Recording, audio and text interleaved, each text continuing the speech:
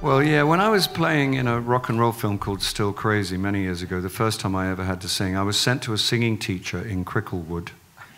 And she said, you must give up smoking and drinking before the session, and you must not have sex or any kind of great physical that was easy. I was not having sex anyway. And you must look after yourself and be healthy before you go into the studio to sing. And then I went to the studio where the rock and roll guys were, and they said, you must smoke as much as you possibly can, have a lot of sex, preferably before the recording, and drink yourself stupid. And so I gave up smoking and slept with my singing teacher.